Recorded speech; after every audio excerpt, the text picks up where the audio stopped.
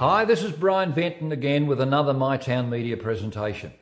Today is an opinion piece on the voice referendum, and I've called it a voice of reason.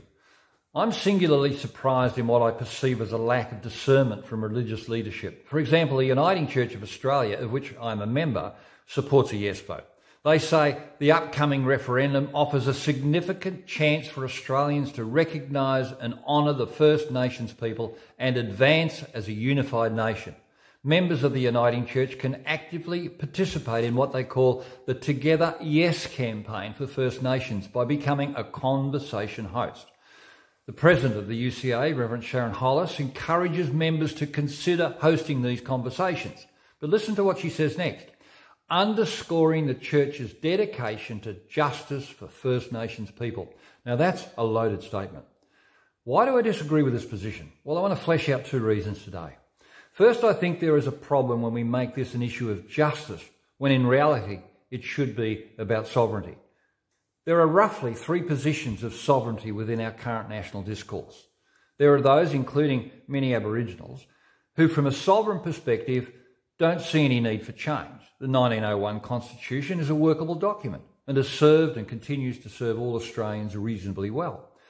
Within this group, there are also many who believe there's a subset agenda embedded in the yes vote, and they simply don't believe the Prime Minister when he says it's just a modest change. Then you have those within the Aboriginal movement, and it's a very mob, that describe themselves as sovereign originals. They argue that they have never ceded their sovereignty and believe they have an inherent historical sovereign right, first in time, first in right, to nationhood. And this predates the 1901 Constitution, and their view of sovereignty needs to be honoured. Generally, they are opposed to the voice, and yet it's a bit confusing, for they also seem to have an agenda embedded within their own sovereign position.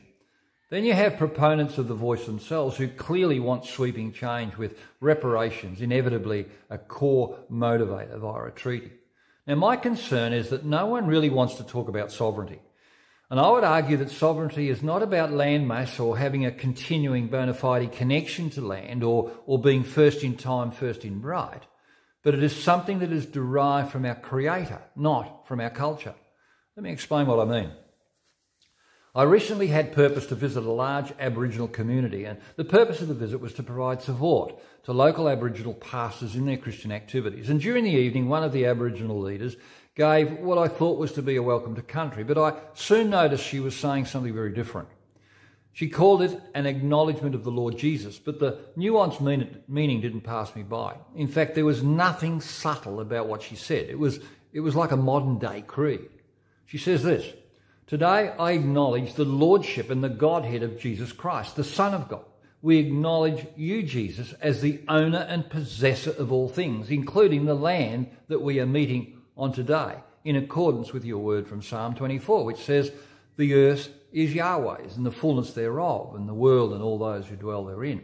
Now remember, this is an Aboriginal leader saying this. "We acknowledge that the nations are your inheritance," she says, "and that the ends of the earth are the possession of Jesus, the Son of God, according to your word in Psalm 2. We acknowledge that the name of Jesus is the name above every name of those in heaven and on earth, and those beneath the earth, and that every tongue should confess that Jesus Christ is Lord, to the glory of God the Father. We acknowledge you, Jesus, as the only way to know the Father, the one who is truth himself, and the one who is eternal life. No one compares to you."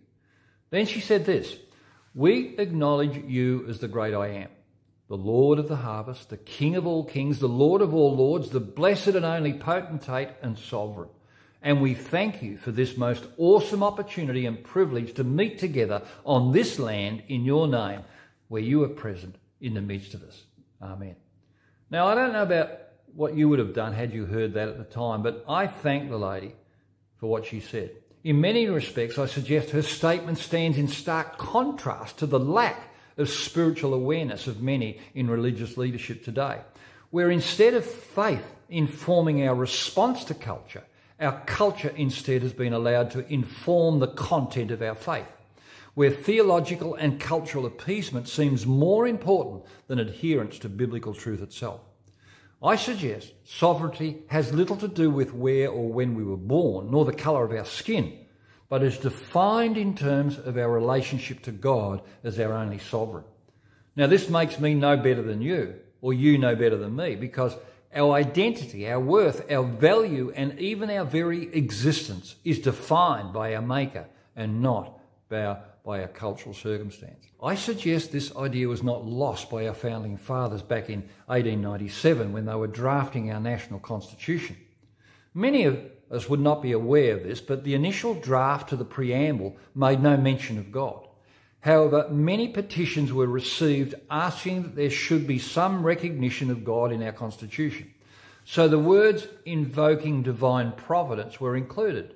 Now, the organising convention at the time questioned the appropriateness of introducing any religious formula into the constitution, and the amendment was voted down 17-11.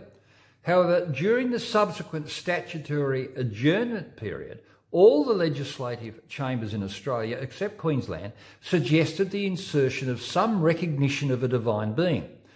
The legislatures of New South Wales and South Australia and Western Australia suggested the words acknowledging Almighty God as the supreme ruler of the universe. Victoria suggested in reliance upon the blessing of Almighty God.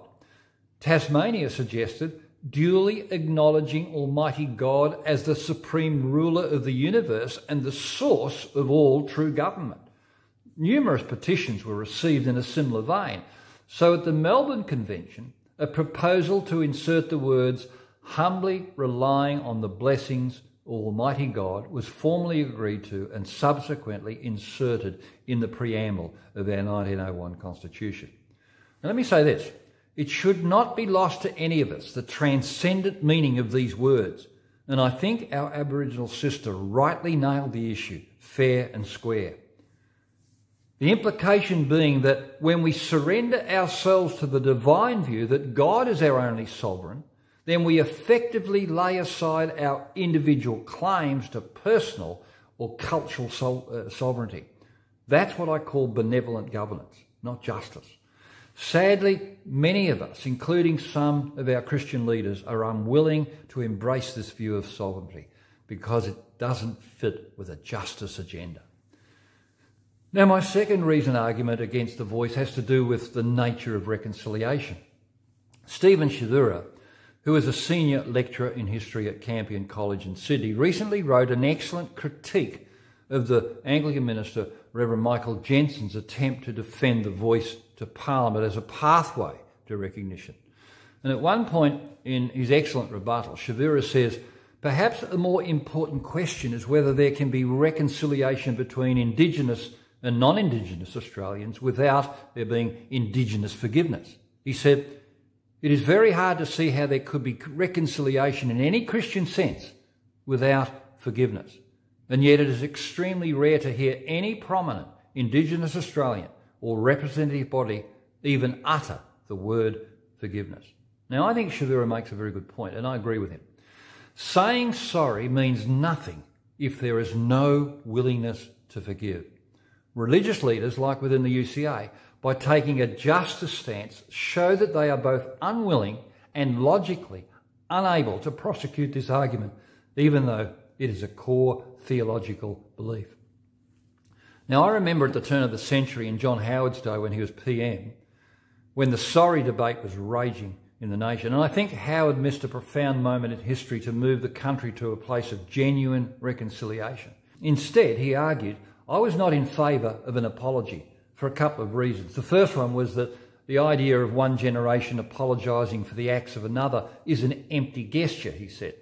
If you apologise for your own behaviour, that has meaning, but I think it's a very empty thing for one generation to say, well, we apologise for something that was done by other people.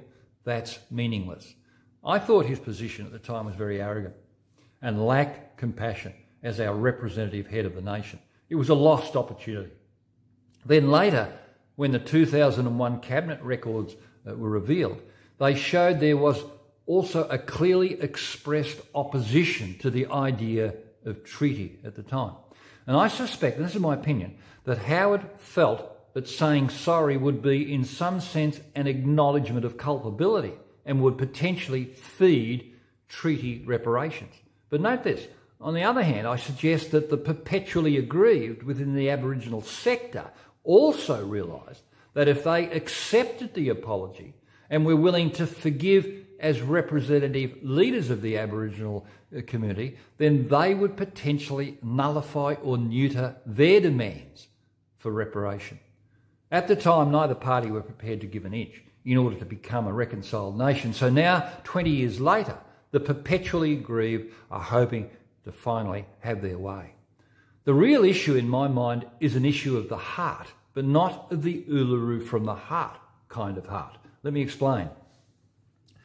Back in the 1990s, I got to meet the noteworthy Aboriginal bush pastor, Ronnie Williams, who died in 2003, and the newspapers at the time reported on his funeral saying this: about 800 people packed the Great Hall of Parliament House, Canberra, to say goodbye to one of the best known and respected Aboriginal leaders in Australia.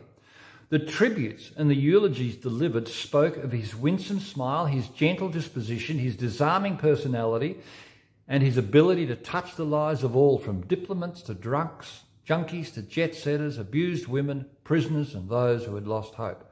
Above all, they acknowledged his unswerving Christian faith. And I remember Ronnie describing to me personally his early life as an angry drunk, full of hatred and hopelessness. And he told me that when he found God and experienced the forgiveness God offers, then forgiveness started to flow from his own heart and turned his life around in a dramatic way. Then in 1999, I was scripting a song that I called We Long to Be Forgiven, and I wrote it as a response to our social and political circumstance at the time. And I rang up Ronnie for some inputs, and I included many of his ideas in the song. Now, the first couple of the verses and the chorus go like this: I've got a mate called Ronnie, a near full-blood from out west, who told me of some stories of the things that we have done. The unrecorded history is easy to ignore. Well, I think we should say sorry and let the wounds begin to heal. He told me about a blackie from out Magumba way. The cops forgot to check on him as in a boob he lay. And when they opened up the cell to check on him again, there he was, a skeleton, still tied to ball and chain.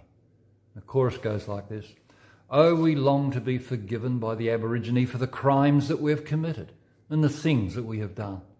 But we'll never know forgiveness and be reconciled as one till the white man says he's sorry and the black man forgives from his heart. Ronnie went on to tell me how the Southern Cross was sacred to his tribal past and how it guided the old bushmen through the night and brought them back to camp. He said the biblical cross was central to our understanding of the nature of forgiveness and could bring healing to our land. The Aboriginal pastor that I mentioned earlier said that in her view the real problems facing her people were issues of culture. Ronnie's view was similar. Christianity by definition confronts culture. In fact, all culture, black or white. And Ronnie was not afraid to call out behaviours within his own cultural demographic that were in conflict with biblical truth. And I suggest that it's not the colour of our skin that defines us, but the colour of our heart that is the real issue here. Reparation is not forgiveness. Voice and treaty are ill-devised solutions. It's probable that lasting reconciliation can only occur when we see sovereignty from a different perspective and find ourselves at the foot of the cross, where we acknowledge historical wrongs and extend mutual unconditional forgiveness to each other. Now, I know my arguments can't be legislated here, but I suggest that they could form part of the discussion on how we as a nation can move forward together in a different way. And I would hope that our religious leaders could take a lead in this discussion.